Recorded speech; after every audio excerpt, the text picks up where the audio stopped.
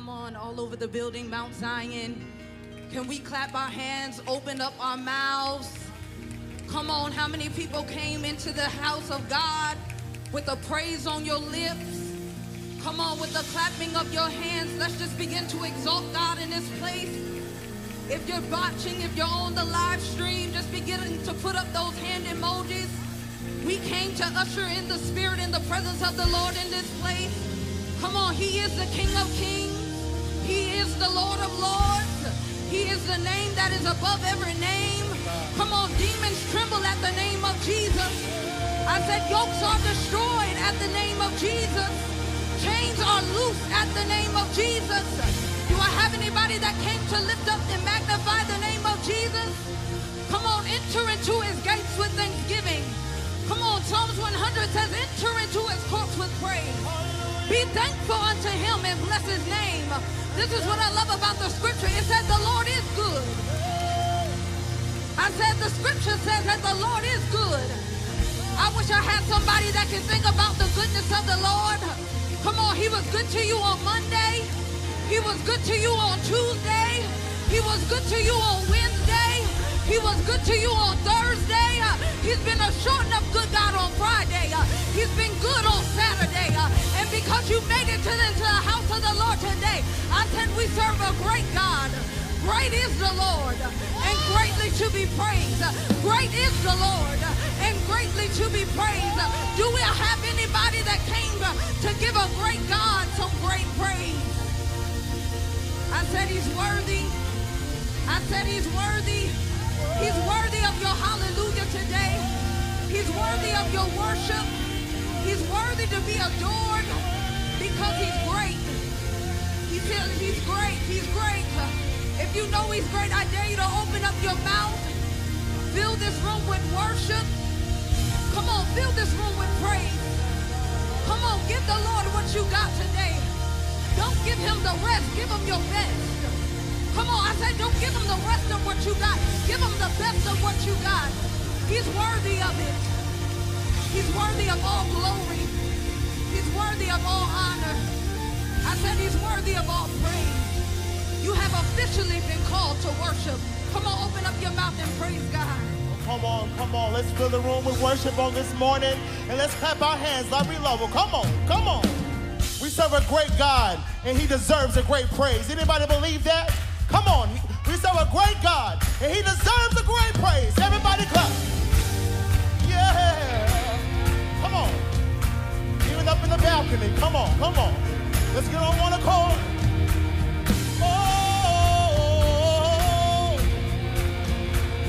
hallelujah, hallelujah.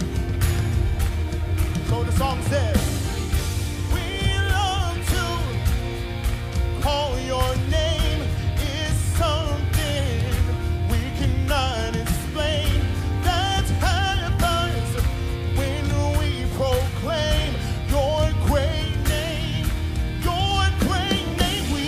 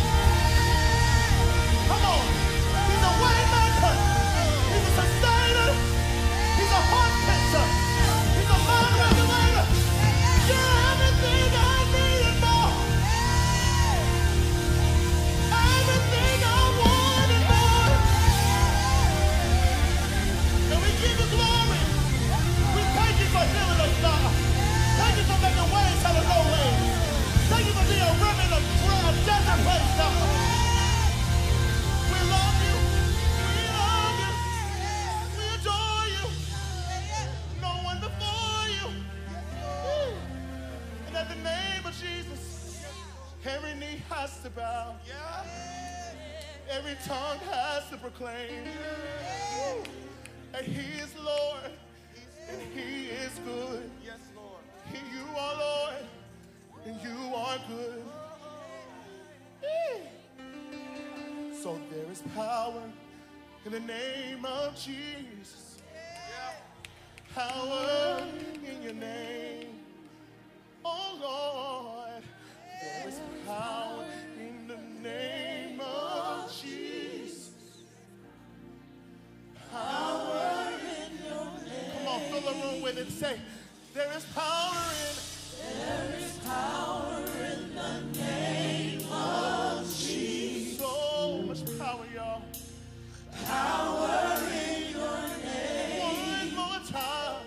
There is power in. There is power in the name of Jesus. You're worthy of the highest praise. Power in your name. So, hallelujah. Woo. Hallelujah.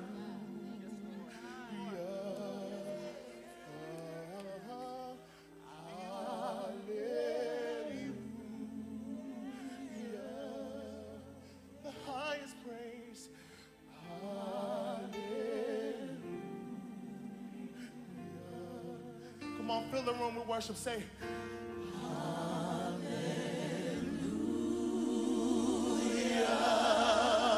Every hand raised, say, hallelujah.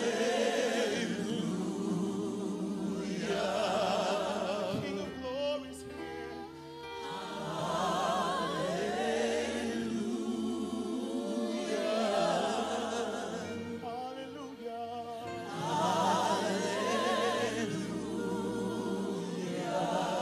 Lift your voice one more time.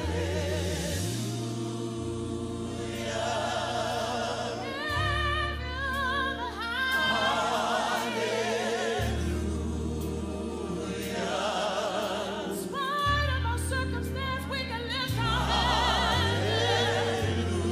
Sing hallelujah.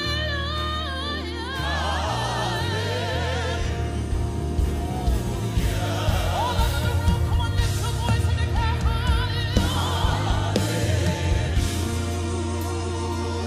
Hallelujah over this nation.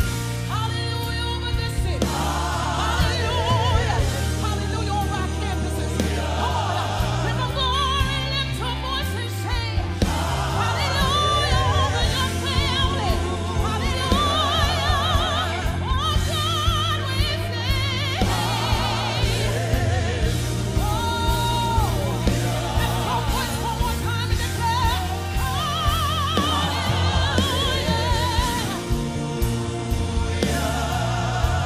We bless you, God. We honor you.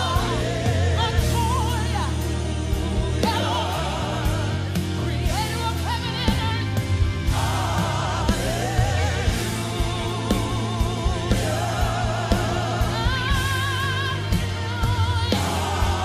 Come on, family. All over the room and right where you are. Just the voices, man of God. You lift your voice and say,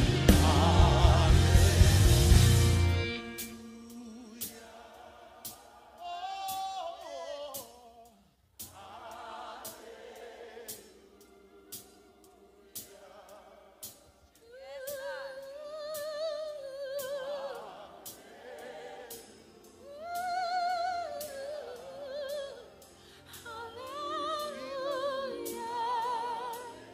One more time, lift your hands and say, hallelujah.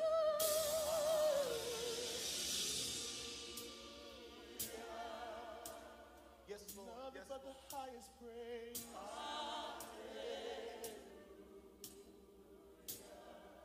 Because you're worthy and you're holy, God.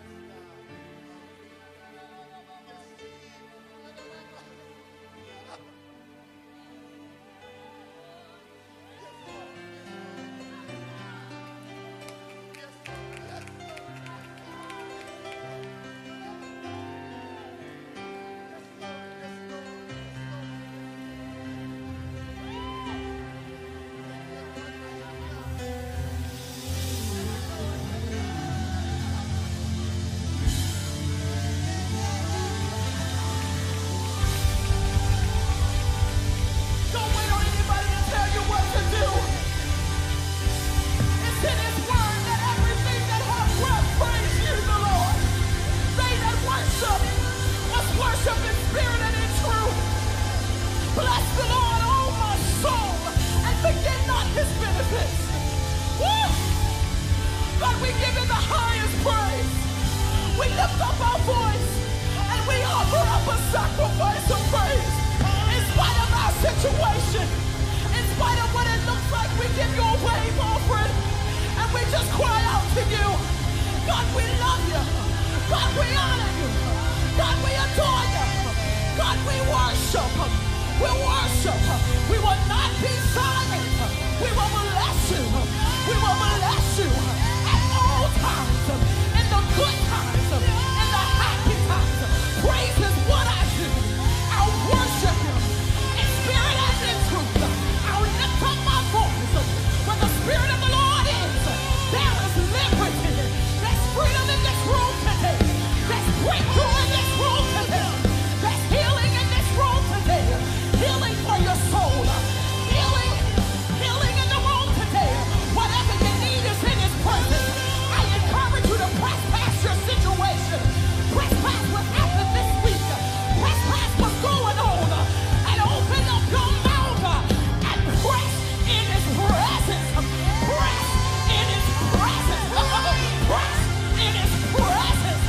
Press in his presence. Press in his presence. Press in his presence. Press in his presence. Whatever you need. If you need healing. If you need deliverance.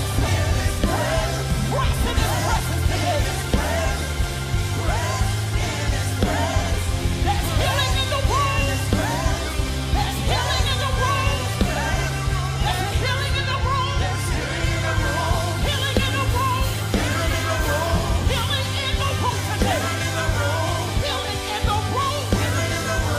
Healing for your broken heart. Healing for your broken spirit. Healing in the room, woman of God. As you praise God, watch a miracle. Watch it come forth. As you're offering up a sacrifice of praise to the King of Kings. Watch a miracle. Your miracle is on the way. I don't care what it looks like. I don't care what it feels like. Your miracle is in the room. Healing in the room. Man of God. Because of your faithfulness. Your miracle for your family is here today. Healing in the room. Healing in the room. Healing in the room. Healing in the room.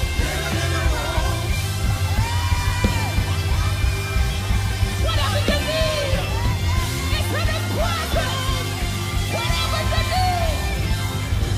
Breakthrough in the room. Breakthrough in the room. Breakthrough in the room. For every college student. Breakthrough is here. Breakthrough is here.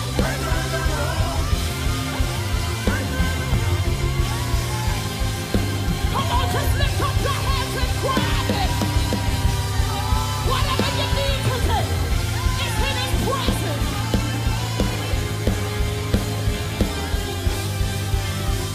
Whatever you need today, it's in Coming here for, but what you need is in the room.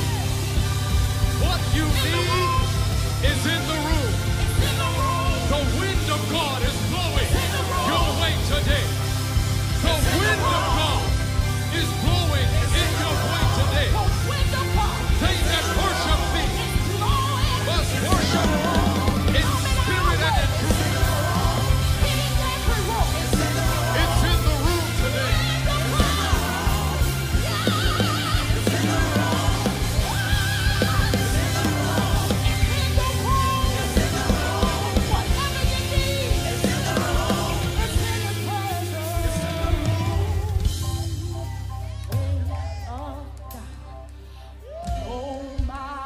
The wind of God.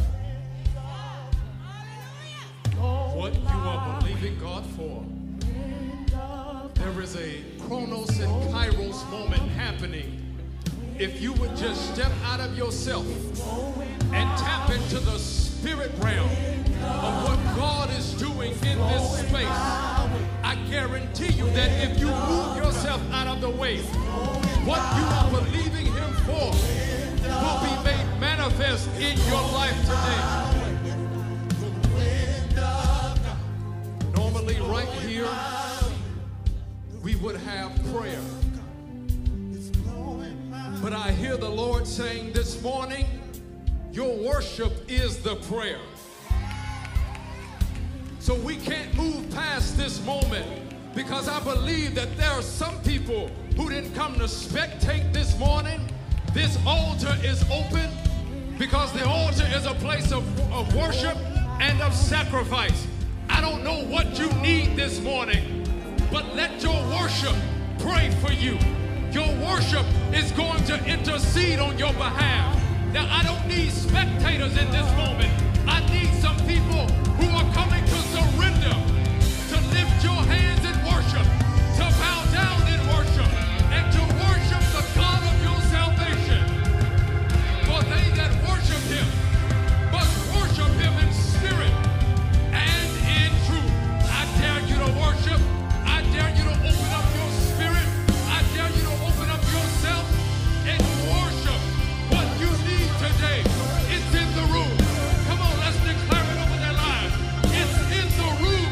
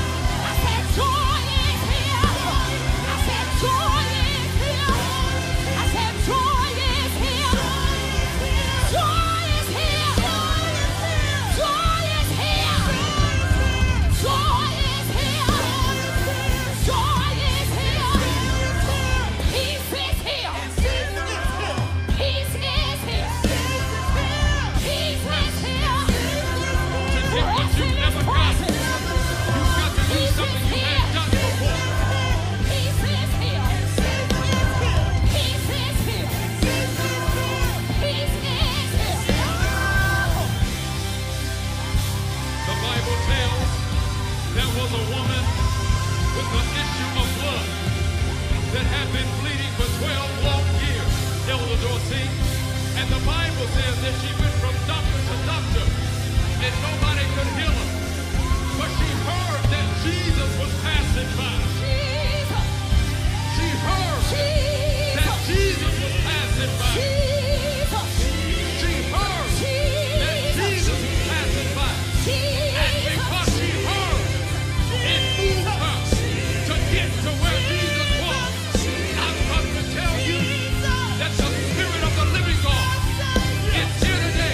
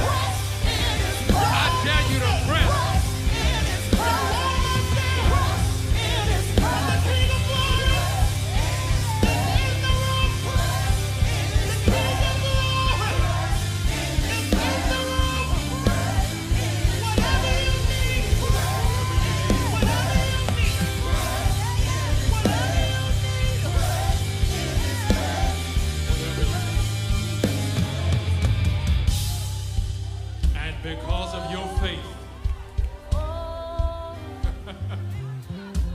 Because of your faith. Your faith has made you whole.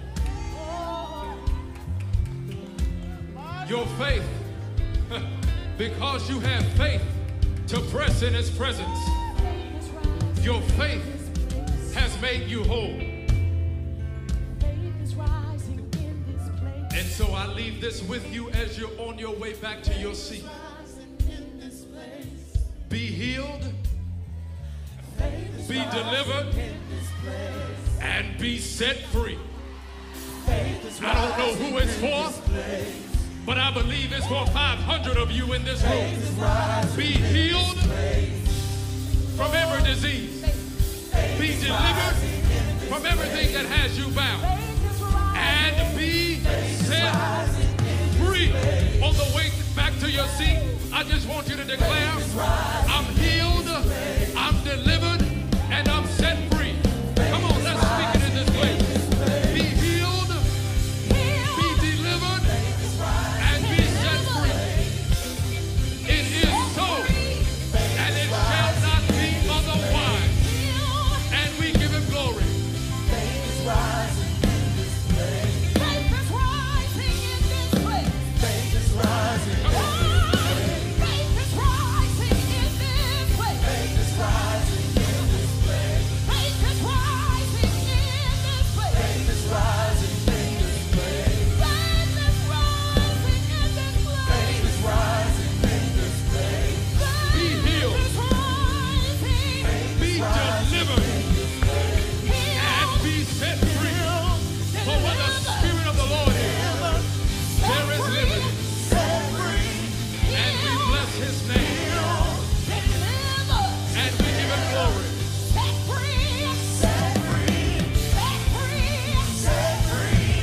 If you can, you may be seated in the presence of the Lord.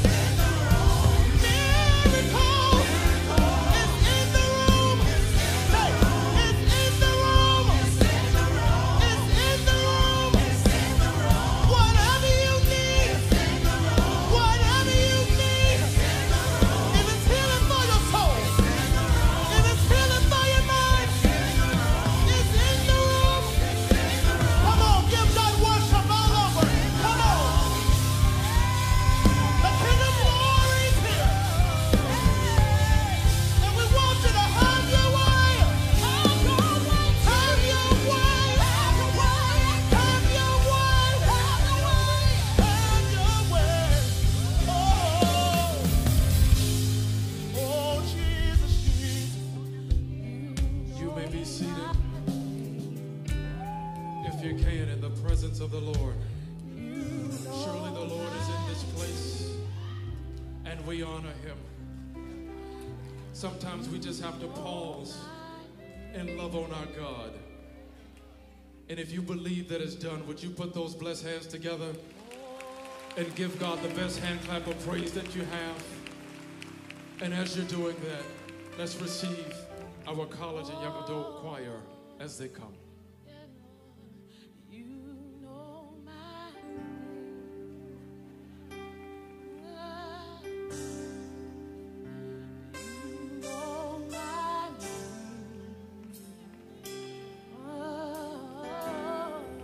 know that today. You know my. Oh, come on, just lift your voice and declare that today. You know my name. Ooh. Oh, you know my name. Last time, you know my name. Oh, you know my name. Come on, Mount Zion, open your mouth. Clap your hands, all you people. Come on, has anybody been redeemed in this place? Come on, clap your hands right there. Has anybody been redeemed? Clap your hands right there. We come to proclaim the name of Jesus, the one who heals, saves, and delivers. Come on, Cecil.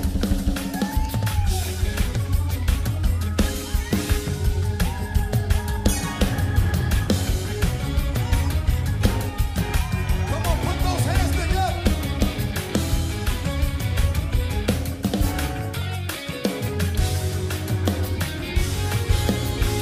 How many of you love the Lord? Come on, proclaim His name. Proclaim His name, sing to the Lord, for He's done glorious things.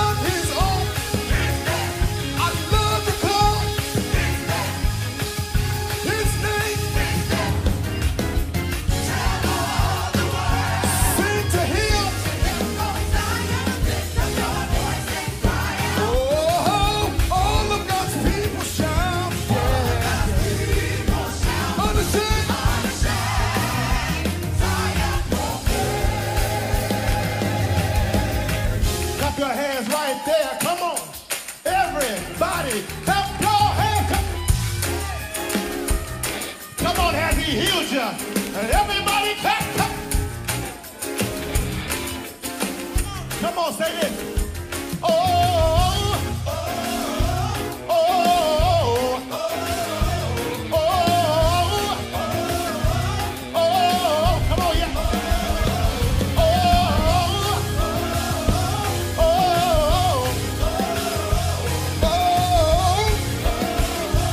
oh, say profane. Hallelujah, hallelujah.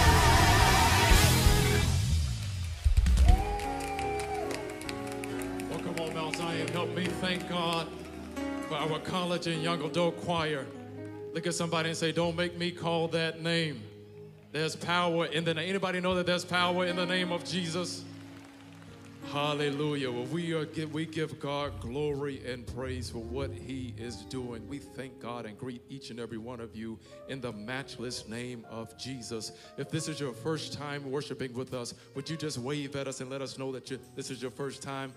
Wow, come on, Mount Zion. Help me thank God for all of those worshiping with us for the first time. We see you there in the balcony. For those of you who are watching online from around the world, we welcome you into this place. And we know, we stand firm and believe that you can feel the presence and the power of God right where you are. And if this is your first time worshiping with us right there online, we just want you to put the number 1 in the chat and watch what happens. Our family there, they're going to welcome you and show you some love, and we give God glory and praise for you. We're so excited about all that's going on. I want to remind you to stay connected with our pastor and first lady. You can follow our pastor on Instagram and all social media platforms at Joseph Walker 3, as well as our first lady at Dr. Steph Walker. And while you're doing that, be sure to follow us at MT Zion Nashville, because there you will get all of the coolest and latest updates that you don't want to miss. And we give God glory for that. And we thank God for our leaders being relational. We're certainly praying for our brothers and sisters affected by the tornado in Mississippi. We received word that over 20 people lost their lives in this devastating event. And so, family, let's continue to stay in prayer for the entire community. You know, also, March is Kidney Disease Awareness Month, and we have partnered with the Tennessee Kidney Foundation to bring awareness and to offer screenings. Did you know that with high blood pressure and diabetes occurring at a high rate in our community, people of color are actually 3 times more likely to suffer from kidney disease? And so as a result, today, what we want you to do is we want you to take advantage of our screening opportunity today after service. It's going to be taking place in the classrooms on the second level on the west entrance side, on this side. And we have representatives in the atrium for those of you who want to take part in those screenings. We encourage you to do that. We have representatives in the atrium who will be able to direct you right upstairs. And it doesn't take too long for you to do that. I promise you, they'll have you in and out. Well, I don't know about you, but I am excited because it's becoming a Couple of Destiny Marriage Conference week. Anybody excited in the building? We are so excited. It's taking place right there at the Hilton in downtown Nashville on March 30th through April the 2nd. It's going to be absolutely phenomenal, and we are so excited about that. All of our speakers and hosts, they're coming in. Our guests are coming in, and our hosts are gearing up, and we're so excited about all that's going to be taking place. The sessions are going to be absolutely amazing, and so much more is going to be taking place right there at the conference. Now, you asked, and we answered. I am so excited to let you know that if you would like to attend the conference virtually, virtual registration is open right now. You can pull out your phone, pull out your tablet, or whatever you have today, electronic device, and you can go right there to mtzionnashville.org, and you can register right now. The cost for that is only $179. And so we are so grateful for you. If you can't be in the physical space, we will see you in the virtual space. And so we're also so excited to announce that we were able to award over 40 scholarships to people, including singles, couples. We were able, because of your generosity, we were able to do that, and we give God glory and praise for that, and we thank you for your generosity. And if you would like to still register and or sponsor, you too can head over to mtzionnashville.org and sponsor and or register for the conference, because it's not too late. We're also so excited about the 7 Women at the Cross. 7 last words. It's going to be taking place. Come on, let's give it up. We are so excited. It's going to be taking place Good Friday, April the 7th, 12 noon at the Jefferson Street location. We have some powerful women in our ministry who's going to be delivering the word of God straight from the heart of God. It's going to be absolutely phenomenal. 7 women, elders and ministers and pastors, they're going to be giving you that word. And I promise you, you want to get there early, because if you've ever been with us in the past, you know it goes down on Good Friday with the Women at the Cross. And we give God glory and praise for that. And then on Saturday, we are excited to let you know for our Easter egg extravaganza. Now, you may be asking, Pastor B, what is that? Our Easter egg extravaganza is designed for the kids and the family as a whole. So on Saturday, April the 8th, from 11 to 1 p.m. at our Jefferson Street location, we're going to have food trucks. There's going to be music and fun activities for the entire family. And so we invite you to come on out to participate and be a part of our Easter extravaganza. To learn more about that, you can text the word Easter egg. There you go, right there. It's a 78228. And I promise you it's going to be a great time. And then as we head into Sunday, we have a goal of reaching 1,000 souls who will come to Christ for our Easter experience. And so we currently have, I think that's enough to give God praise right there. Yeah. We thank God in advance for what he's getting ready to do. And we currently have over 100 invitations. So family, we really need all hands on deck. All we need you to do is pull out your phone and take a picture right there of that. They're going to put it back on the screen to give you time to get your phone out and do all of that and take a picture of that, because you want to register. You want to be sure that you register for that, so that when you invite 5 people, at least 5 people, we want you to invite at least 5 people who are not already a member. And as you do that, we want you to register, because there's going to be a big prize giveaway. And I promise you, you don't want to miss it. So we need all hands on deck. To learn more about that, you can simply text the word INVITE to 78228 or visit our website. Now, don't forget to use the QR code as well and the link to record your guest invitations. And so we give God glory and praise for that. And so also, as we look to that, we're also calling for 100% tithing as we raise $1 million for HBCUs, outreach, and high school scholarships.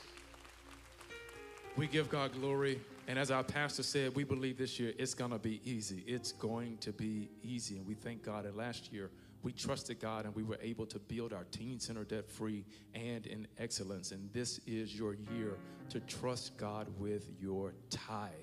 And we give God glory and praise for that. Well, you know, Mount Zion, we have, I believe, the best leader on this side of heaven. Would you agree with me? He is a great man of character and integrity, and not only that, he leads with excellence and consistency. And not only is he our pastor, but he also serves as the international presiding bishop of the Four Gospel Baptist Church Fellowship International, and has been leading the way and leading the fellowship in excellence since July of 2015 when he officially began. But it was in July of 2013 when he was announced to be the successor to Bishop Paul Sylvester Morton. We thank God for that. And because of his leadership, because of the dynamic leadership and the heart for God of our pastor, typically he was scheduled and voted to serve 2 5-year terms, which means that 2025 was going to be the year that he passed the mantle. However, after much prayer and consideration, I stand here to let you know that the council he was asked, and it was voted unanimously for our pastor to serve another 5 years. History. And so we thank God for our pastor who has been elected to serve another 5 years from 2025 to 2030. as the international presiding bishop, come on, of the Full Gospel Baptist Church Fellowship International. And we cannot give God glory for him without giving God glory for our First Lady, who stands right by his side. She is the First Lady of the Full Gospel Baptist Church Fellowship, and we have you covered as well. They are a team, and we give God glory. And to that end, would you help me welcome our pastor, Bishop Joseph W. Walker III. God bless you. Thank you so much. Thank you so much. We're so grateful, thankful. You may have your seat. Thank y'all so much. I could not do this without pastoring one of the most amazing congregations on the planet. And he just made me do it. And he wanted to be here. Y'all help me thank God for Joseph Vaughn Walker IV. Say what's up, everybody. Say what's up. Tell them what's up. All right. We're going to get to it. But listen, we're grateful to God. We've been blessed all day today, and God has been doing great things. And I'm so thankful for all of you. The anointing that was in this place, it's been happening all day today. There's been such a crazy anointing, a miracle kind of anointing. You know, I've been doing this a while, and I just know there's a miracle in this house for somebody today, and you're not going to leave until it hits your house. Let me just say that. You're not going to leave. Yeah. Our prayers, Tennessee State University, we're praying for you and all the student body, and all of you know that you're in our hearts and prayers. Speak a little about it in my message today, and just know that we're praying for all of our students and college students who are away. We don't take it lightly. And Pastor Christian, thank you for what you do on these campuses. It matters. It matters, man.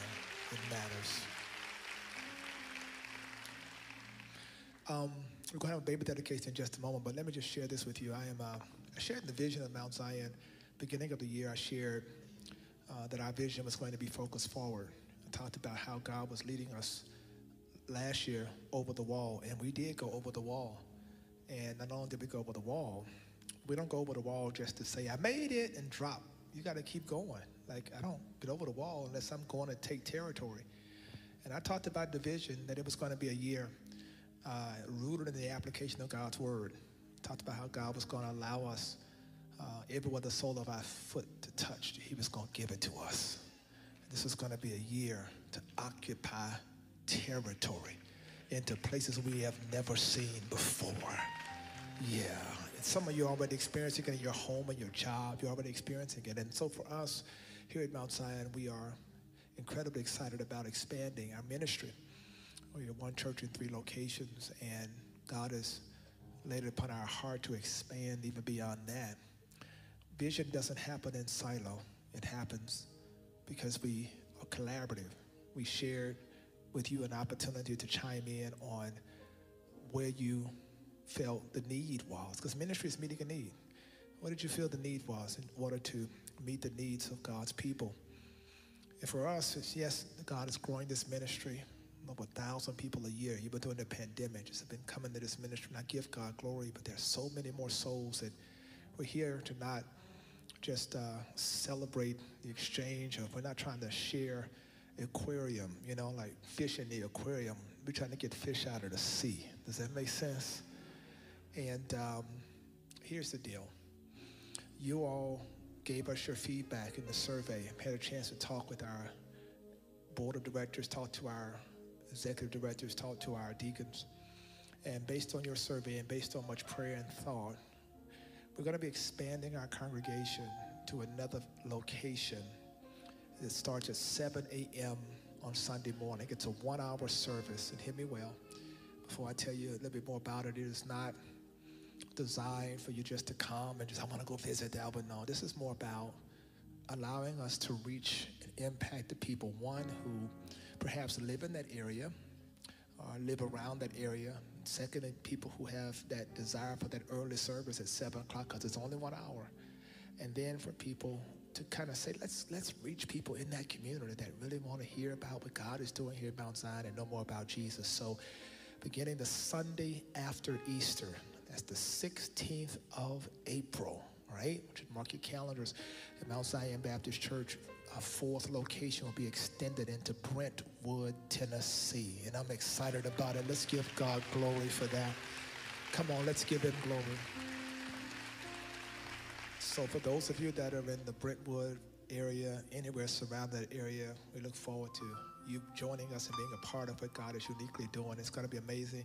Murfreesboro was number 2 on that survey. Murfreesboro, okay, was then number 2. Clarksville was number 3. And we make these decisions around not just, in terms of spiritually, that is the key, but it's also logistically. Where can Bishop get to from one location to the next? Many of you know I don't, contrary to popular opinion, I do not have a helicopter. If you want to know how I roll between services, bring some gas X and jump in the truck with us, and I promise you'll see. You can be like, whoa, how y'all do this? But God makes it happen with a great team of people. We go between each location. Physically, I am there. And so beginning in April after Easter, 4 locations, 1 service in each. And I'm excited. And let me lean in on this. Now, because I want to make sure before the narrative gets out, that's why I know it's going to be locked right here on YouTube. Just send them right to YouTube. Say, listen to what the man said, okay? Listen to what the man said. We're not going into Brentwood right now to buy a building and to build a church. We're not doing that. We have been blessed with an opportunity to lease a building, and we thank God for that because it gives us a chance to feel our way, to kind of see how we're going to trend in that. But when you know you're in God's will, God just keeps making provision. If it's God's will, it's God's bill, huh? When I announced it to our board of directors, now this is the month of March. I want you to do the math. There are 9 more months in this month, correct? There are 9 more months in this year, correct? I announced to the board of directors, and before I could even have the meeting with the board of directors, one of them said, well, I'm going to pay for 3 months' rent. And while I was on the call with the board of directors, another one texted me and said, I'm going to pay for 3 months of rent. And then when I got on the call with the deacons, one of them said, I'm going to pay for a month rent. And then today, I mentioned at 8:15, and someone said, I'm going to pay for a month of rent. And then on my way here, another one of our deacons said, I'm going to pay for a month of rent. So 9 months, this entire year is already paid for. Because when it's God's will, I believe it. I believe it. So I'm thankful to God, and so I want y'all to make sure, again, you pray for us. It's not one of those services I want you to come back, just gonna go check it out. No. You gotta really be intentional. Give us a chance to really reach the souls out there and to make it happen. It's gonna be so awesome, right, Joseph? Yeah. Yeah. It's gonna be awesome, man. So you can use your mic, man. Use your mic next time, okay? All right. But listen, we're thankful to God. I want y'all to continue to pray. I want y'all to continue to pray. Amen. And we're going to do great things. It's going to be amazing, and I'm thankful to God. We're going to bless some babies today. We got a baby to bless today. Joseph, how about that? Let's bless these babies. Come on. Amen. Come on. Amen. What a blessing. Come on.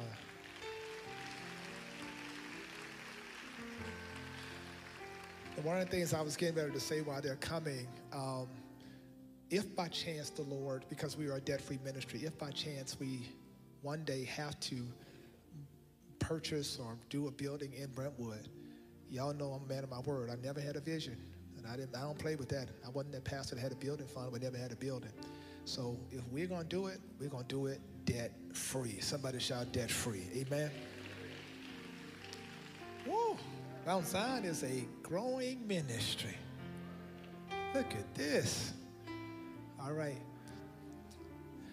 6. We have 6 beautiful children.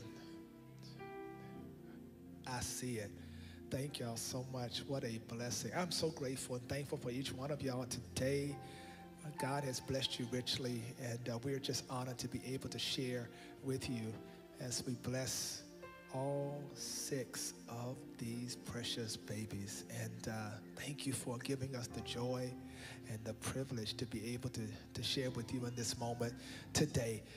Mount Zion, I want you just to extend your hand in this direction, and we're going to pray. Amen.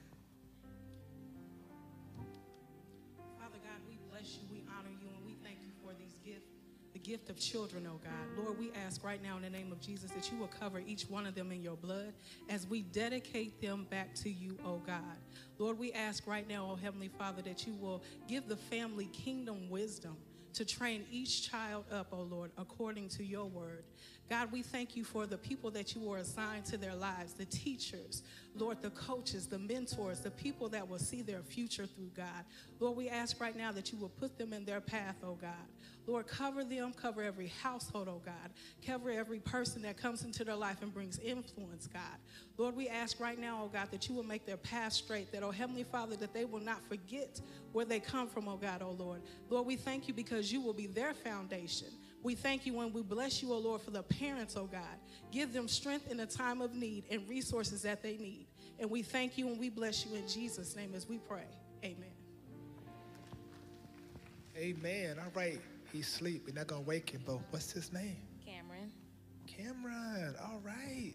Well, bless you, young man. He knocked out. Hey, I know the ministry of sleep is a gift. Oh, there he is. All right. Well, thank God for you. I appreciate y'all so much. Thank y'all so much. Doc, good to see you. Who we got? Good. Emerald Marie. Hey, Emerald. How are you?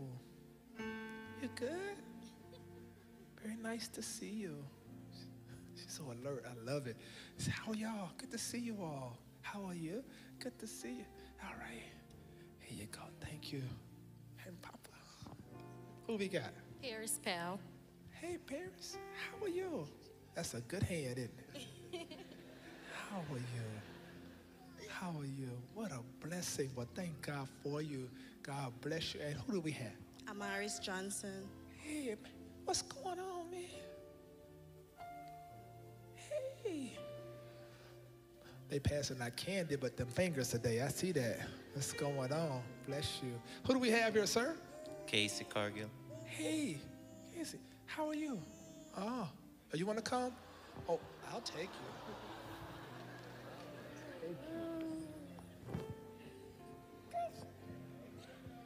you. You'd like to have a word with us? Joseph, he wants you. Joseph say.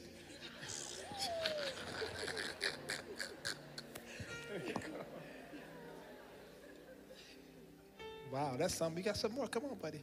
All right. Thank y'all. Hi. What we got? Who we got?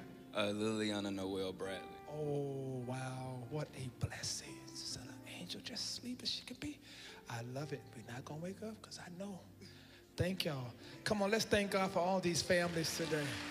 Thank y'all. Come on, let's give it up. What a blessing. Amen. Well, how many blessed people out there today? God's been good to you. Come on. Good to you. First Sunday of April, it's second Sunday of April is Easter, and we are going to raise $1 million on that Sunday, and we're going to do it because of the generosity of folks like you, All Tithe Sunday. We want to reiterate this. We are giving $400,000 to HBCUs, $200,000 to scholarships for our college students, $100,000 for our teens that are going to college, and then the remainder to build our teen center, and we need your help. So if you're watching me around the world and God is laying upon your heart and you're like, you know what, I want to be a blessing. This ministry is blessing me and my family. We need your help. If you're in this place today, I want you to be thinking about that. If 100% of us tithe, we'd be well over $1 million, y'all. We'd be in the $2 million, $3 million range on one Sunday. Let's do it because we believe that God has called us to be generous. And right now, we're going to bless the Lord in our giving today. Where are the blessed people of God today? Oh, God's been good. Let's prepare our hearts to be generous. If you want an envelope, raise your hand. If you're out there virtually, you can give. Right here on the screen, you can see it. Of course, you can always give. Amen. In the house virtually, we encourage you to do that. So thank you so much in advance, amen, for your generosity. We appreciate you so very much. We're going to pray. And we're going to thank God, amen, for the blessings of the Lord. Amen. We thank God. Amen. Father, thank you for the privilege we have to give. We pray your blessings be upon every household, every family. And we thank you that it's already done. In Jesus' name, amen.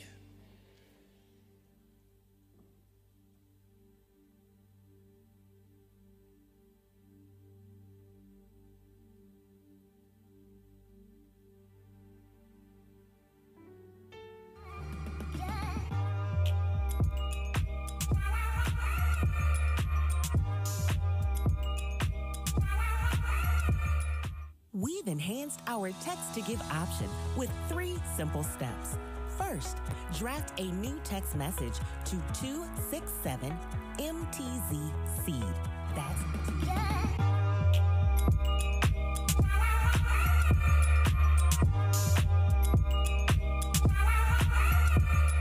We've enhanced our text to give option with 3 simple steps. First, draft a new text message to 267 MTZ Seed. That's 267 MTZ SEED. Second, add a giving keyword like tithes, offering, vision, TV partner, or other. And third, provide the amount. For example, to tithe $20, type tithes 20 as the message and press send. Remember to enter only 1 keyword per text message. You can also give online at mtzionnashville.onlinegiving.org or from the Mount Zion mobile app. Giving at Mount Zion is easier and more manageable.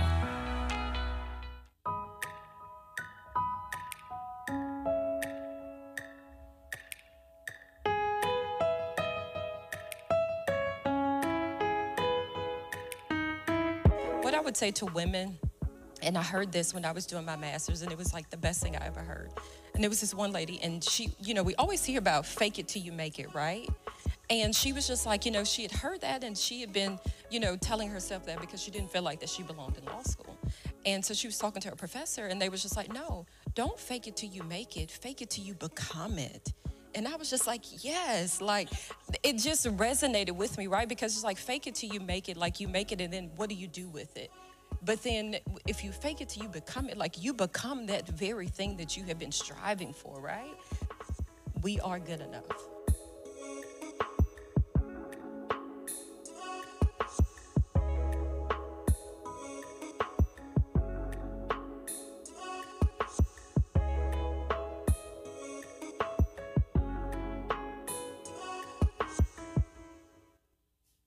Hey Mount Zion family, my name is Tiffany Norman, one of the leaders of our amazing student ministry team here at the Mount. Now, if you are a parent of a 3rd grade student, I'm sure that you have been made aware of the new legislation regarding 3rd grade retention. As an educator for over 22 years, I know that standardized testing can bring about a bit of stress. So, to help alleviate some of the anxiety surrounding the test this year, we are inviting 3rd grade students and their families to what we are calling Project Quest. This will be a 2-night event occurring on Thursday, April 6th and Thursday, April 13th at our Antioch location. The evening will be filled with interactive activities that will allow students and their families to be exposed to test strategies and tips that students can utilize during the state examination. You can find the registration information and link on our Mount Zion website. We look forward to engaging with our 3rd grade students and families, and we can't wait to see you there.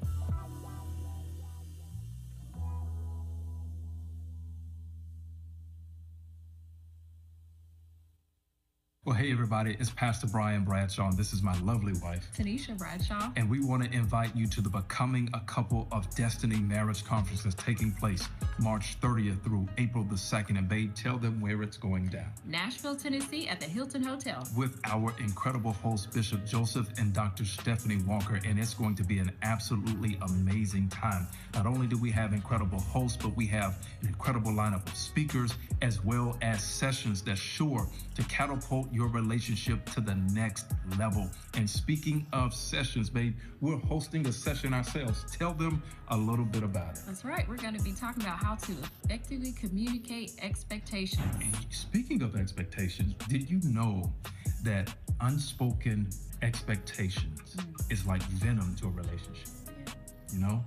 But the antidote to that is intentionally communicating your expectations in your relationship. And we're going to be teaching and showing you how to effectively communicate your expectations and so much more. And that's why we want you to go to the website right now, www.mtzionnashville.org, and register today, because this is a conference you don't want to miss. We'll see you there.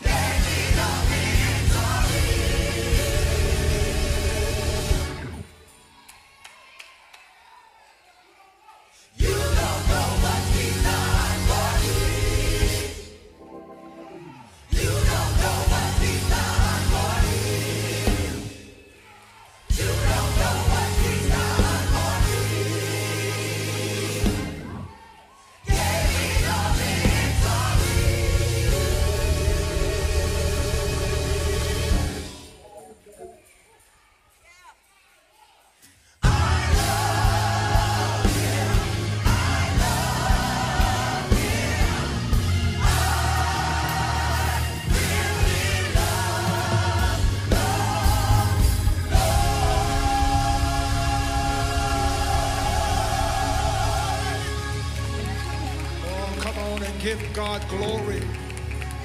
Oh, my God. Oh, give him glory.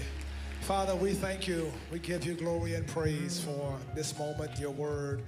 And we pray, oh God, that your word will speak to us and we will be blessed, lives will be changed. And we thank you in advance for what you're going to do in this place. Move as only you know how. In Jesus' name, amen. 1 Samuel chapter 1, the Bible says that there was a certain man of Ramathaim, Zophim, the mountains of Ephraim, and his name was Elkanah, the son of Joram, the son of Elihu, the son of Tohu, the son of Zuph, an Ephraimite, and he had 2 wives. The name of the one was Peninnah. The name of one was Hannah, and the name of the other was Peninnah. And Peninnah had children, but Hannah had no children. This man went up from the city yearly to worship, the sacrifice of the Lord of hosts in Shiloh, and also the 2 sons of Eli, Hophni and Phinehas, the priest of the Lord, were there. And whenever the time came for Elkanah to make an offering, he would give portions to Peninnah for his wife, to all her sons and daughters. But to Hannah he would give a double portion, for he loved Hannah, although the Lord had closed her womb. And her rival also provoked her severely to make her miserable, because the Lord had closed her womb. So it was year by year, when she went up to the house of the Lord, that she provoked her. Therefore she wept and did not eat. Then Elkanah, her husband, said to her, Hannah, why do you weep? Why do you not eat? And why is your heart grieved? Am I not better to you than 10 sons? So Hannah rose after they had finished eating and drinking in Shiloh, and Eli the priest was sitting on the seat of the doorpost of the tabernacle of the Lord, and she was in bitterness of soul and prayed to the Lord and wept in anguish. Then she made a vow and said, O Lord of hosts, if you will indeed look on the affliction of your maidservant and remember me, and not forget your maidservant, but I will give your maidservant a male child. If you will give me a male child, then I will give him to the Lord all the days of his life, and no razor shall come upon his head. And it happened as she continued praying before the Lord that Eli watched her mouth. And now Hannah spoke in her heart only, her lips moved, but her voice was not heard. And therefore Eli thought she was drunk. So Eli said to her, how long will you be drunk? Put your wine away from you. But Hannah answered, no, my Lord, I'm a woman of a sorrowful spirit. I have drunk neither wine nor intoxicating drink, but have poured out my soul before the Lord. Do not consider your maidservant a wicked woman, for out of the abundance of my complaint and grief I have spoken unto now. Then Eli answered and said, go in peace, and the God of Israel grant your petition which you have asked him. And she said, let your maidservant find favor in your sight. So the woman went her way and ate, and her face was no longer sad. Tell somebody, if nobody else believes, I do. You may be seated in the presence of the Lord on today. Have you ever been in a situation where it seemed impossible, but yet you still believe it was possible? Have you ever been in a situation where someone told you to accept your reality as it was, but there was something in you that protested that, and you yet believed that something was yet available to you? Have you ever been surrounded by naysayers who were insensitive and had no idea what you were going through, and yet you refused to be consumed by their negativity or paralyzed by their pettiness, and yet you were determined to keep pushing? This is your word today. Because all of us at one time or another had to encounter moments just like this, and then God would send us a word. He would send us a word today to help us know that if nobody else believes in what he is doing in our lives, we have to believe. There has to be a sense of resilience, a sense of fortitude, a sense of conviction inside of you that says, if everything statistically is stacked against me, I yet believe that something is possible. God's word for you today is to not let the statistics discourage you. Don't let your situation disorient you, but keep your head up and keep on believing, because God is going to use your faith to help you get triumph over the facts. So no matter what it is, hang in there, because the best is yet to come. Today I want to tell you a story that could literally be featured on VH1. It could be featured on BT Plus. It could be featured on Lifetime or O. It is a story about a man in a home with 2 wives. And the scripture says that his name was Elkanah, the Ephraimite, from Ephraim. And he has two wives. Now, the first he married, her name was Hannah. Now, Hannah had a long relationship with Elkanah. She was there, had been with him through a lot. She was like the rock. Then she discovered that she was barren and unable to give Elkanah children. This becomes problematic in the culture in which she lives, because you must understand in the culture in which she lived, you could have two wives. This was the culture. And so as a consequence, she's barren. And the joy of the wife in that culture was to be able to give your husband a male child to carry on the bloodline, because the male child was the seed. But then he would marry another one. Her name would be Peninnah. And Peninnah, the Bible says of her that the Lord had opened up her womb and that she had given Elkanah children. And in the home, you can imagine the dynamics that are taking place, because you have one woman who has been there, she is barren yet, and another woman who is the new woman, but she has children by Elkanah. And the Bible says as they were on their way to the temple, as was their regular routine, in Shiloh they would go, and Peninnah would provoke Hannah, would get under her skin, would cause her to look at her and say, hey, look at what I got, and you'll never have it. And it would create an interesting dynamic that Elkanah in the house would have to try to figure this out and work through it. And the Bible declares that when Hannah got fed up, she went to the temple.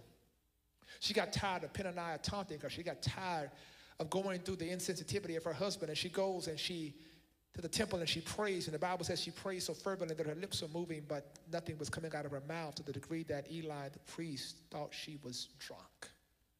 And she says, I'm not drunk, no, I'm just a woman of a sorrowful spirit. I'm believing for something, and it has not happened, but I'm believing before I get up from here it's going to happen. And sure enough, Eli, the priest, gives her a word that God was going to answer your prayer.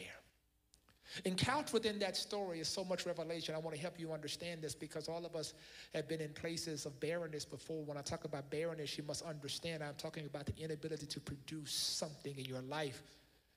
It's the vision that's inside of you. It's a dream. It's the thing that you should be doing, and it seemingly is not happening for you. That's who I'm talking to today.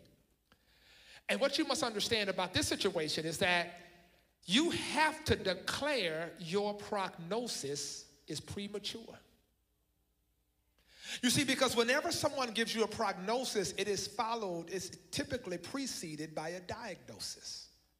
The diagnosis is that you are barren. The prognosis is that you will not have children. See, when I give you a diagnosis, then I'm telling you simply this is what's going to happen, how it's going to play out. And so for Hannah, you can imagine that the diagnosis, once I call you barren, then I've just assumed that your life will never produce what you wanted to produce. But today, I want you to understand something, because even as I talk to you, I need you to hear this, that the prognosis that's been declared over your life is a little premature, that you cannot replicate and rehearse what people have spoken over your life, because they have diagnosed you not knowing your God. They have diagnosed you not knowing what's possible in your life. And so what you got to realize, don't speak too soon. Don't accept it too soon, because your God is up to something. Hannah will discover what you and I will discover, is that your diagnosis is not your destiny. I want to talk to somebody today, because it won't always be the way it is. Even though it looks depressing, even though it looks discouraging now, it is not a part of God's plan concerning your life. God's plan are still in motion regarding your destiny. And when a woman was barren in the Bible days, you have to understand there was a stigma associated with barrenness. And that stigma that was associated with barrenness is the same stigmas that we experience today whenever we don't have the ability to produce or to birth the thing that we're supposed supposed to birth. Maybe you should have birthed by now the house you were supposed to have, or maybe you should have been married by now, or maybe you should have been debt-free by now, or you should have been in the program by now, you should have graduated by now, or you should have had this by now. And it can be frustrating when you walk around because you're going to have to work through different kinds of stigma. And for Hannah, watch this, she has to work through it sociologically, because the sociological stigma tied to barrenness is that everywhere I go, people know I'm the one that has not produced. I'm living in a world where I'm watching other people who have produced, but I'm not producing. And this is why you have to be careful how you get sucked into the vortex of social media, and you have to protect your children because they'll get sucked in thinking somebody else has it and other people have it and I don't have it. And all of a sudden now they walk around with the sociological stigma, thinking that people are looking at them strange and thinking that they're less than this and less than that. And as a consequence, when it affects you sociologically, the next thing is it begins to affect you psychologically, because now it gets in your head. This is now when the enemy begins to put things in your head to make you think you are less than. So you cannot underestimate the attack on mental health. You cannot underestimate what people are carrying in their heads. And that's why you got to check on people. You just can't assume that just because people show up, that ain't something going on between their ears. People are dealing with some stuff psychologically, because the sociological stigma has now caused a psychological stigma. And now, as a consequence, watch this, it causes a theological stigma, because now if they think something wrong with me and I got in my head there's something wrong with me, then God, you must have not made me like I need to be. So as a consequence, God, am I cursed? God, do you still love me? Why isn't it happening for me? I have come to declare you are not cursed. You are not some stepchild of God. You are fearfully and wonderfully made, and God's plans are still in motion over your life. He knows the plans he has for you. Thoughts of peace and not even to give you a future and a hope. I come against that spirit that's trying to take you out in your head and declare the devil is a liar. God ain't through with you yet.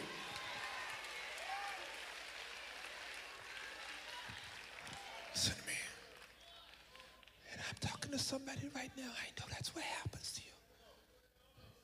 Sociologically, something's going on, and then psychologically, it ain't happening for me. Lord knows we praying for that precious family of that young lady at TSU. But you don't know what people be having in their head. That's why we got to keep pouring into people and letting them know the plans of God over their life, because the devil will get in your head and make you think God is against you. But can I tell you something? God is in control of your outcome. Here's the good news. No matter what Hannah experiences, God proves that he's in control of the outcome. Because once you realize this, it gives you strength to deal with your situation, and you're no longer relying on people to do it for you. Because this is something that each of us needs to be reminded of. Because the devil will taunt you. The devil will interrogate you regarding your situation and attempt to convince you that he's actually in control. But the devil is a liar. Please understand, however this turns out, it's going to be God's will for your life. But everybody must understand, here is the point of identification. Can I peel this back?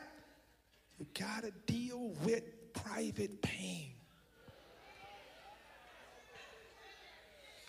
You see, when you're experiencing something like this, emotionally, it becomes difficult for people to try to understand the impact that it has upon your life. Her barrenness has begun to take a toll upon her life, and it doesn't really matter who you are. It doesn't matter what you have. All of us are going to go through seasons of private pain. Seasons where you're forced to function when you want to fold. Seasons where you want to scream, but you got to keep on smiling. And what makes her pain so interesting is that just because people are close in proximity doesn't mean they're connected to your pain. Just because they are close in proximity doesn't mean they're connected to your pain. Her pain is in her own house.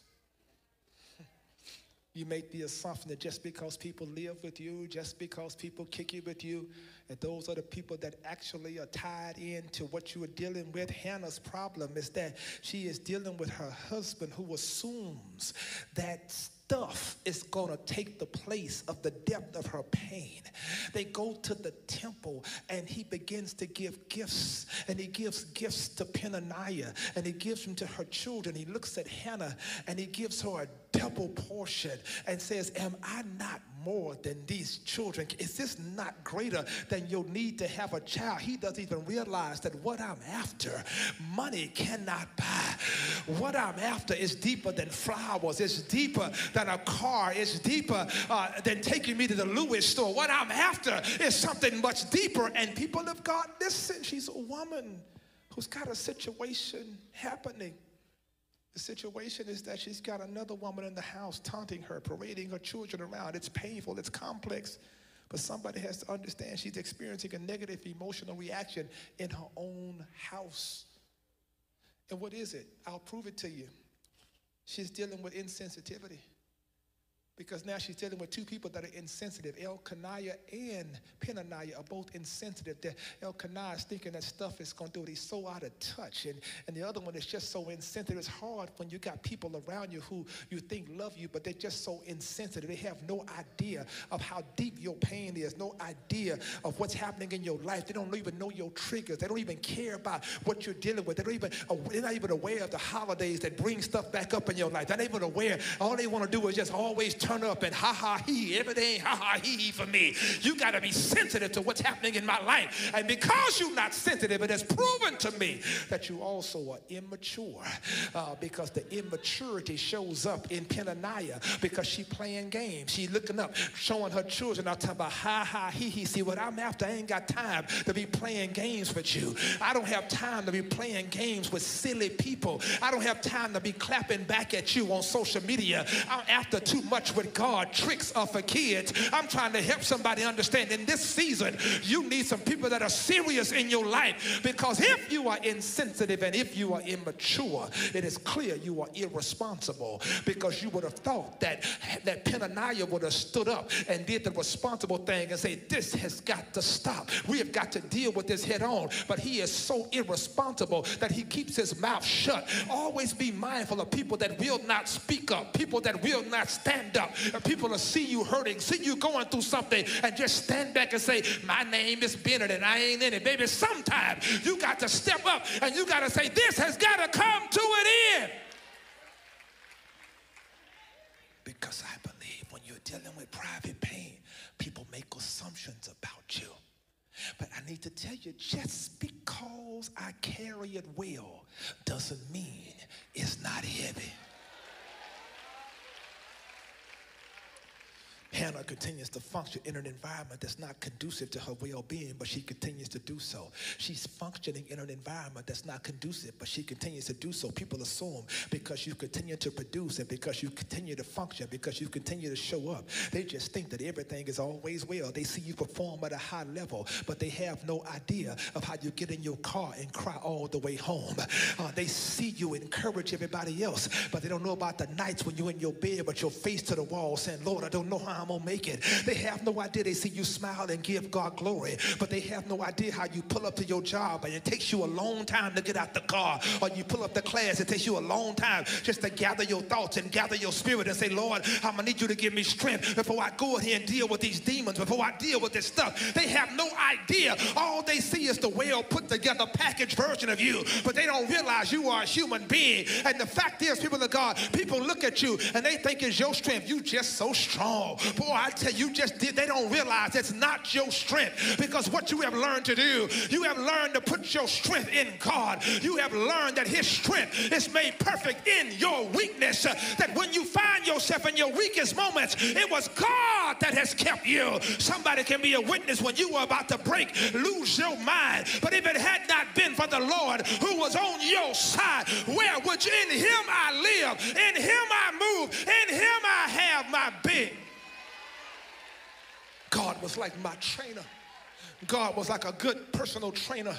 God was standing back watching you lift it, saying, you can do it. You can do it. I'm building muscles in you. You can do it. And you hated it. Lord, it's heavy, but God knew your capacity. And God says, keep on lifting. Keep on lifting. But then that was that last set when you got to that last rep and you said, God, oh God, I can't do it. And God knew your breaking point. And God said, I'm not going to let what you carrying, I'm not going to let the weight of what you carrying break you. So I'm going to spot you. So just when you think it's going to fall on you, just remember, your dad is over you and he's... believe I got somebody here today that ought to give God glory that he didn't let it fall on you and break you, but just in the nick of time, God spotted you.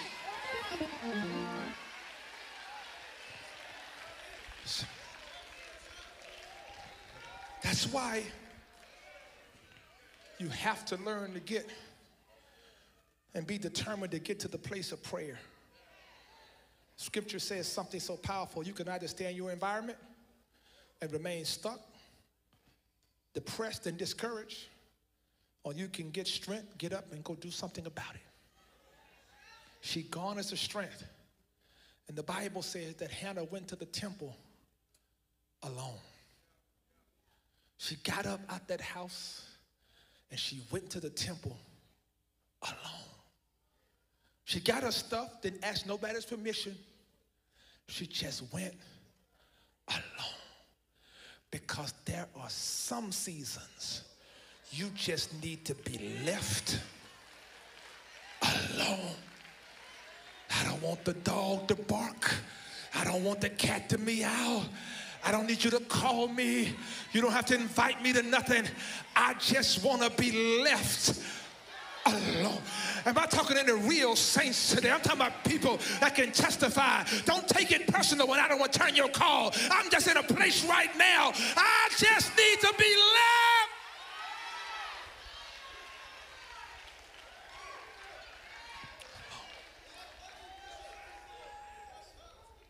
She's in a place where she is undisturbed by anybody else. She needs to go talk to God. She needs to go talk to God. See, she is not being alone to go get tequila and go to South Beach. No, she needs to go talk to God. Because if you don't come apart, you will come apart. Let me employ the English major that I was to this. Apart, one word, can be used as an adverb or an adjective to describe separation or distance. Can be used as a preposition of the phrase apart from to mean except for. But apart, two words, is a noun phrase meaning a piece or a segment of the whole, which means if you don't come apart, you will come apart. If you don't take a break, you will break. So many of us attempt to stay in a thing and we continue to try to function in dysfunction because we have defaulted to believing that we can work our way through it. I wrote a book called Leadership and Loneliness, and one of the things I wrote in that book was about you cannot normalize the dysfunction of doing because we continue to do and do and do because doing anesthetizes us from our drama and our trauma and our pain. And we keep doing and we throw ourselves in our work because that's how we deal with things. We got problems in our home or problems, whatever, and we just say, I'm just going to work, I'm going to stay busy. And you just keep doing because doing has validated you. Doing becomes an endorphin. People see you. What are you doing? What are you doing? And you keep feeling like if I just keep doing, if I just stay busy, I don't have to deal with it. But it ain't going nowhere. It's going to be there when you get through doing. You get through doing, working 12 and 13 hours a day. When you go home, it's still going to be. You keep on doing and doing and doing, and God told me to tell you, you are not a human doing. You are a human being. And when you got to stop doing long enough to come apart so you can find out who you be. Because if you keep doing, the devil's going to have you doing something that's not who you be. Hannah, you're going to end up becoming just like Peninnah. You're going to end up hurting that girl if you don't step away and say, Lord, you know who I be. See, some of your enemies ought to be glad that you stepped away. Some of your enemies ought to be happy that you got a prayer life, because if you would have done some of the things that you were thinking about, I wish I had a witness up in here today.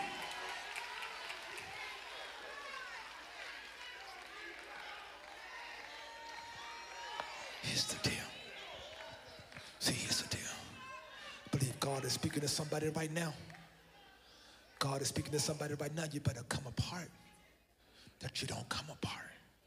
You better take some time and deal with this stuff.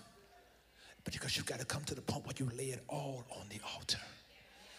The Bible says she prayed fervently. The effectual fervent prayer of the righteous avails much. So you got to lay it all on the altar. The Bible says she prayed so fervently. She was praying. You got to see her. She's in the temple alone, and she's praying like this. Her mouth is moving, but no words are coming out, because she is praying in her heart. It's interesting, right? When you look at the scripture, Jesus brings this up. Jesus says, now, listen, it's not what comes out of the mouth. It's what's in the heart of man. Because people honor me with their lips, but their hearts are far from me. And religion, recreational religion has made people think because you're so intelligent and you know how to pray the King James Version, we think your prayer is powerful. But you are praying to be seen of men. Your real prayer is in your heart. And when you pray right like this, watch this, you don't have an awareness of your surroundings. Because to pray like this, you got to get in the presence. See, when you're praying with a bunch of words so people can hear them, you're praying for an audience response. So you are communicating to God, but when you pray with your heart, you got to commune and abide with God. And when you abide with God, you don't have an awareness who's around. See, some of you be wondering, people be in the presence of God, and you be wondering, do they know I'm here? They just keep standing up. They don't care about you being here, because they're not doing it for you. They are oblivious to your presence when they get in the presence of God. They're not worried about you looking at their hair or worried about you looking at their shoes. They are here because they need a word and a witness from God. Wait a minute. One of the places I like to go, I like to go to Vegas. I like the shows. So if you see me in Vegas, just keep walking. Just wave at me, just keep walking. I like the shows in Vegas. But I can't turn the preacher off everywhere I go. God be talking, I can't turn it off. And so I'm in Vegas at the Venetian, and these revelations are hitting me while I'm walking through the Venetian. I'm walking through the Venetian shops, and I'm looking up, and I noticed something. They painted the ceiling blue with clouds. I noticed there's no clocks in the casino. No clocks in the hotel, because there's a psychology to the environment. No matter what's happening outside, in here, it's always, the sun is always shining. No matter how much money you lost today, don't worry about it.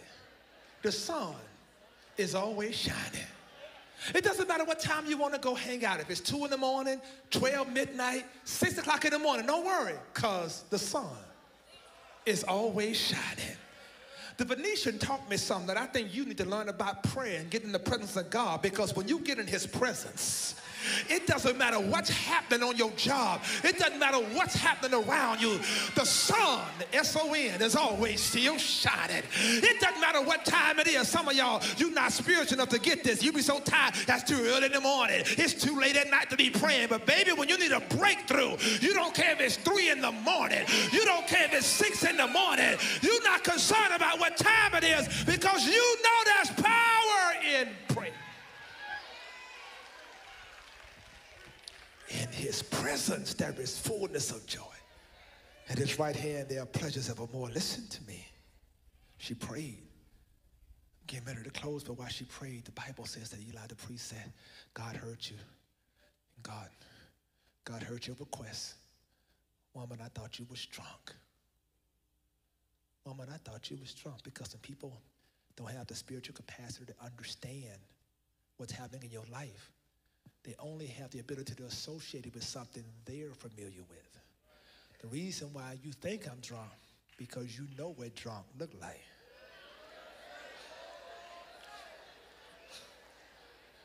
On the day of Pentecost, the religious leader said, these men are full of wine. You must know what full of wine looks like.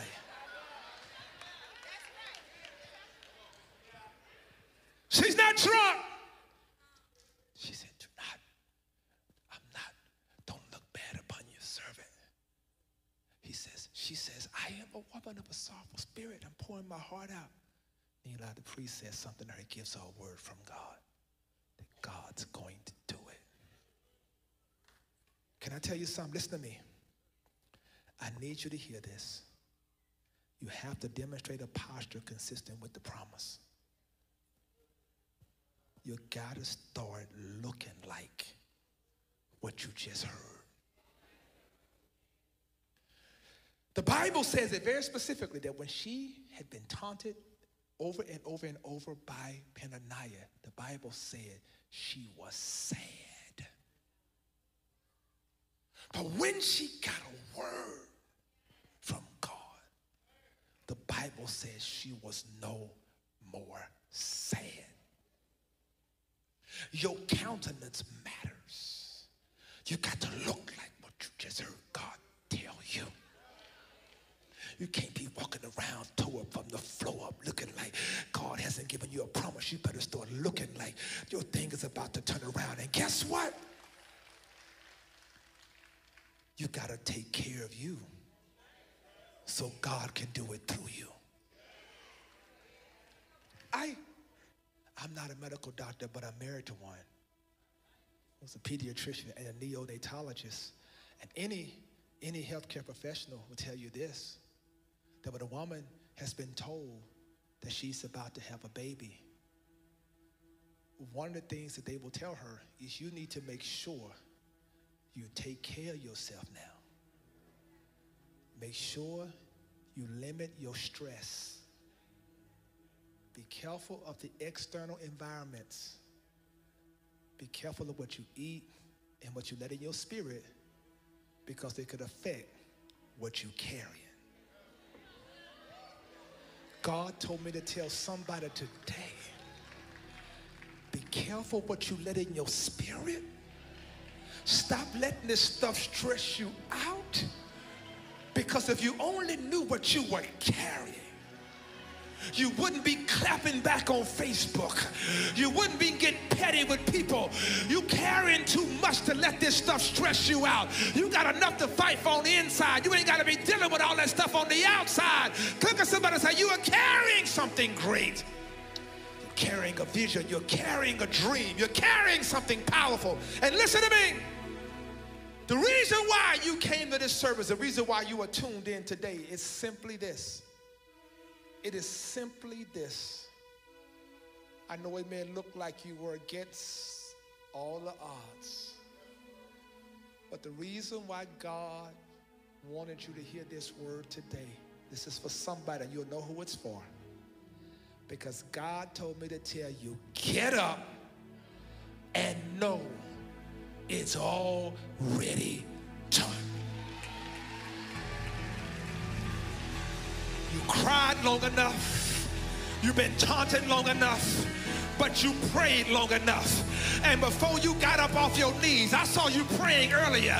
God told me to tell you while you were praying in here, God was moving out there. And I come to declare today that what you've been believing God for, it's already done. I dare somebody to just find 5 people, fist bump them, tell them it's done.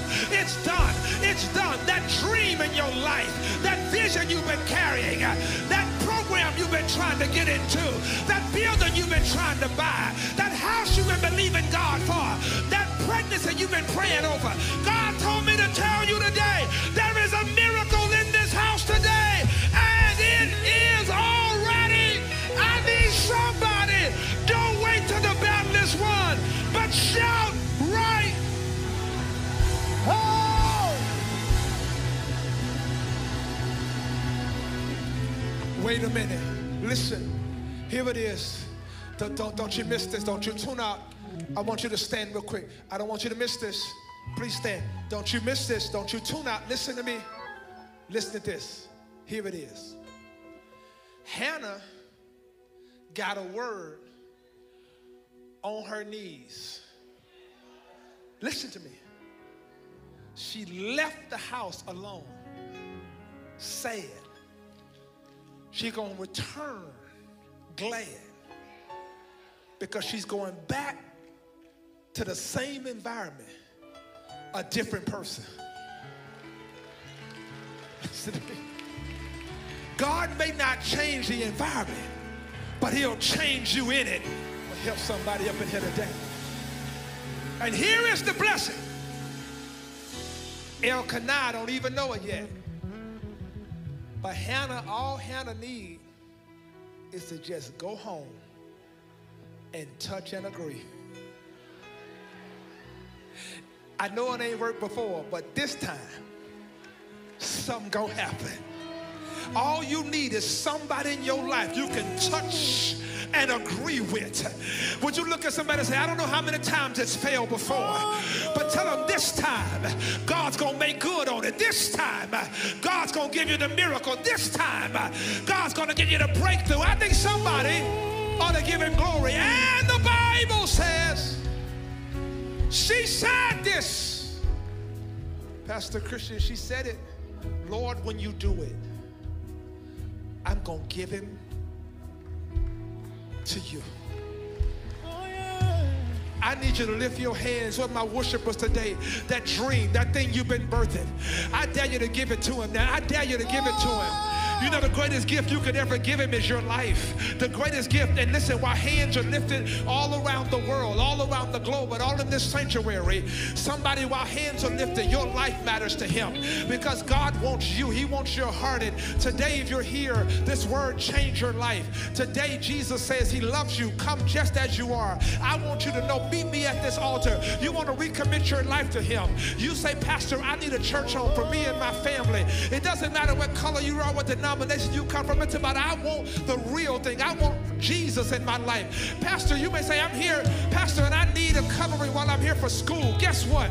We want you to come by watch care. I don't care if you're in that balcony on this floor. While we are worshiping God and we are saying, God, take this and I'm giving it back to you, I need you to give your life to him right now. Get to this altar quickly. Come. While you're watching me online, I want you to text the word salvation to 78228. I want you to do it now. And when you come, somebody's going to come stand with you. Come on. That's it. Come on. Something. Come on. I believe. If nobody else believes it. If nobody else believes it. If nobody else believes it. Church, I want you to start giving God glory. See, I believe somebody's life got saved today. I believe somebody, the devil, was interrogating your mind and your spirit and making you think it was going to always be the way it was. But the devil is a liar. Bless you. Come on.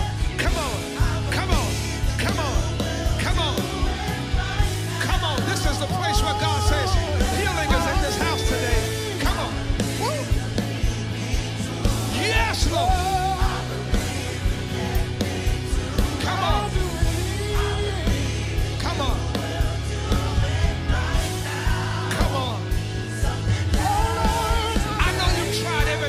But today God says, I need you to try me. Come on. Yes, Lord. Right now.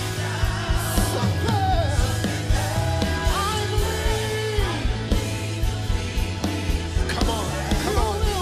I need somebody to start giving God the glory. Come on. I see you. The Bible says she was no longer sad.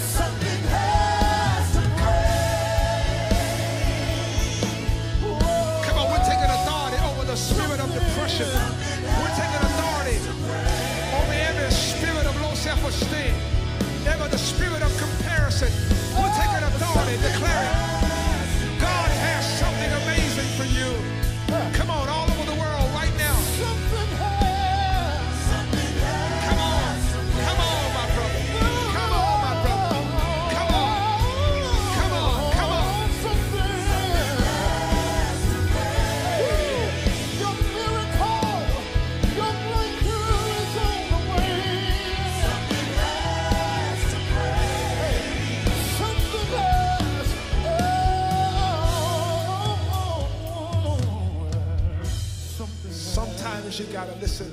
Hannah, come on, I'm waiting to go. I see you, come on.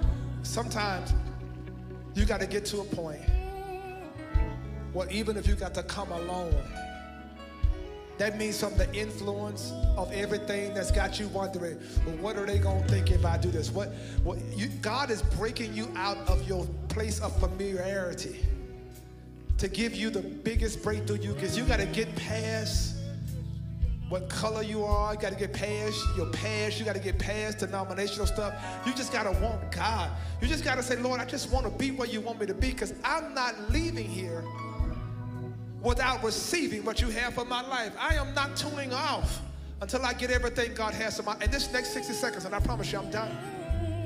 But I know in my spirit, I know it, it has never failed me yet. He has never failed me yet with this. I know today you're on the edge of your seat and you're sitting there and you're contemplating. At the same time, the enemy is interrogating. You're contemplating. The enemy is interrogating. Every time you say, I know I should be at that altar, the enemy said, no, just wait, just wait. You are not promised tomorrow. God sent this word because this is what's called a rhema word, right now word. This is about what God wants to do. This is a time you've been praying, believing God for it, and then God dropped it in your lap to tell you what you've been praying for is already done. Get out of your seat, get to this altar, get out of that seat, get to this altar. The next 60 seconds, your destiny, your life, it's on you now. Come on, that's it, that's it, that's it. Come on, church, give God glory. Come on, that's it, that's it, come on, come on, come on, come on, come on, come on.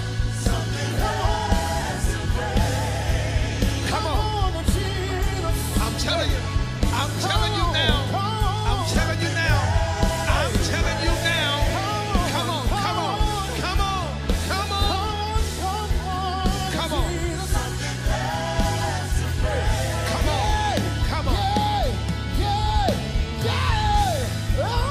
come on.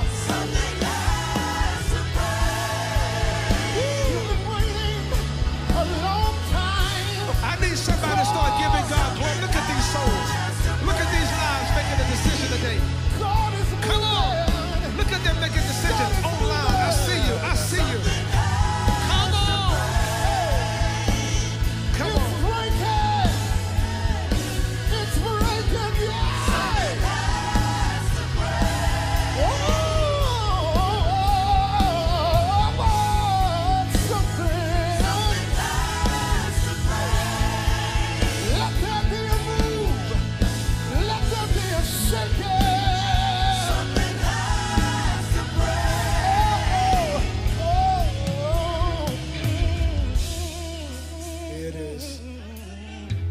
I want you to know you are carrying something that is going to bless people that hadn't even been born yet. You are carrying generational greatness. Samuel would bless because his mama was a prayer warrior. Samuel was offered to the Lord, and you have no idea what's inside of you. That's why the enemy wants to kill it, but the devil is a liar. God's got you.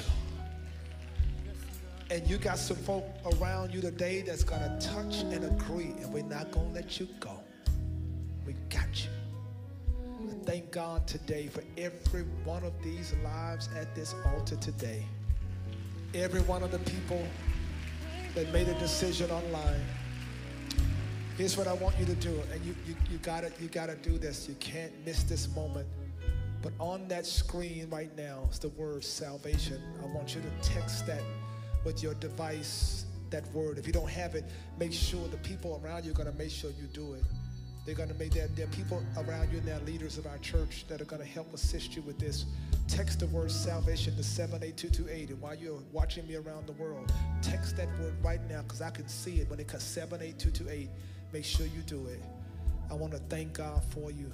I want to thank God today begins the best days of the rest of your life. And I'm giving God glory for it today. Take your time and do that. Mount Zion, would you help me thank God for every life at this altar? Come on. Come on. Now, thank God for all of you around the world that made that decision. And I want you to stay at this altar as long as you want to make sure you follow through with that. Make sure you connect, because we're going to connect with you. And we thank God today. Oh, boy. God has great things for you. You are so loved by God. I promise you, He has great plans for your life.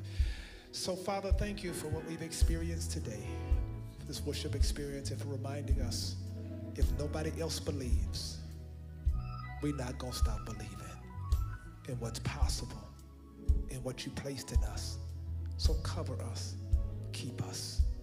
And God, we thank you for every last one of these decisions today. And we leave here today knowing what we've been on our face about. It is already done. And we leave here no more sad. In Jesus' name, amen. God bless you. Woo!